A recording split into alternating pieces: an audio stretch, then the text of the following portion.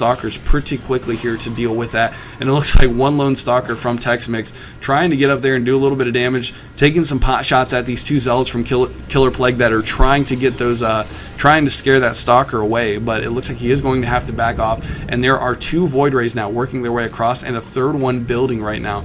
So definitely seeing a little bit of a different build from KillerPlague this game. Last game he opted once again to go with that robotics facility tech, and a lot of zealots coming out for Texmix now. And if we look at the production overlay, we can see that he is once again researching the zealot charge upgrade, and he is going to have to back off because he does not have anything in this army currently that can deal with these Void Rays. Some stalkers coming up right now, but these stalkers are not going to be able to handle the rest of this army in addition to the Void Rays.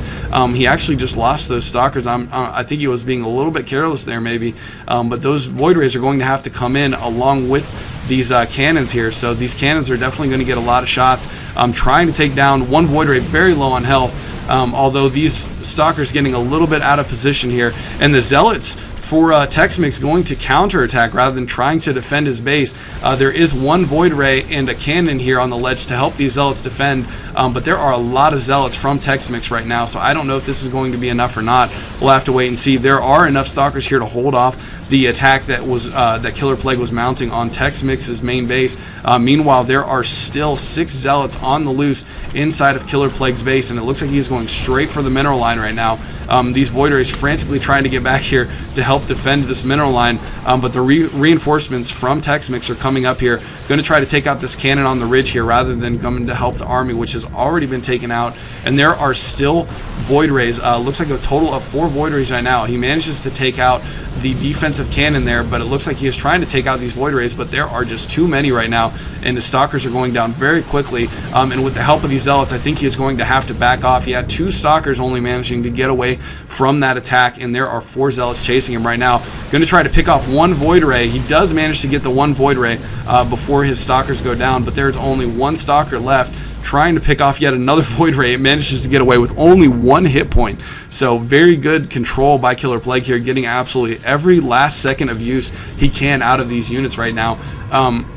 But it looks like he's going to continue with this Void Ray strategy, putting down another gateway, and neither player has expanded at this point, so we are seeing one base play from both players. Although actually, I'm sorry, Texmix just now putting up a Nexus at his natural expansion, and it looks like there's actually a decent sized army from KillerPlague right now. I don't know if Texmix has enough to handle this, but it looks like he is not. No, I'm sorry, he was backing off for a second, but he is going to push the offensive once again here, and Texmix is going to be put once again on the defensive side of things.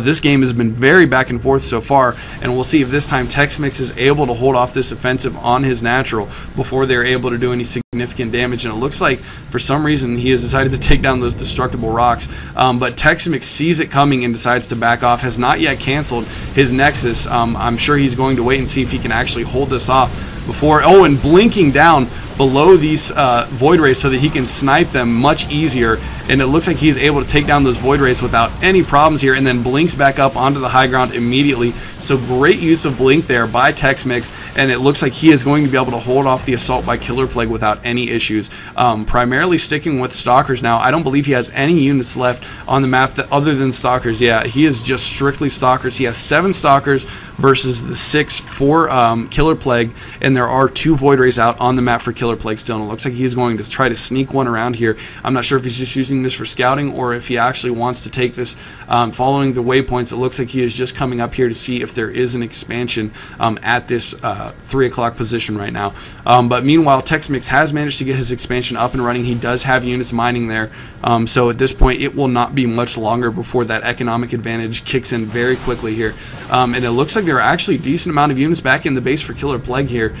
He's got about 3 zealots, 9 stalkers, 1 sentry, and 2 Void Rays. So a very formidable army to deal with, although if he does not push out with that army soon, Texmix will not have any problem responding because he is going to quickly take a very large income advantage. You can see they're already 300 to 400 minerals ahead of KillerPlague right now, and it looks like KillerPlague realizes the position that he's in, and he is going to move out across the map. If this attack fails, I don't think that there's anything that he will be able to do because he will not have the forces to defend his expansion if he tries to expand himself. But it looks like a lot of the stalkers getting caught in the back lines here, and stalkers blinking over trying to snipe this one last Void Ray. So both Void Rays going down here. More Stalkers being warped in right now, and it is a Stalker on Stalker war here. And there's one last Zealot remaining for KillerPlague, and it looks like he manages to take that down. And the Zealot coming in here for Texmix as well.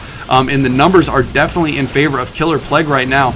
Although with the warp in technology, Texmix is going to be able to warp in a lot of units here to defend very quickly, although it looks like he's going for Zealots instead of Stalkers at this point. With that Zealot charge ability, he's going to be able to get a quicker surround on these Stalkers from KillerPlague.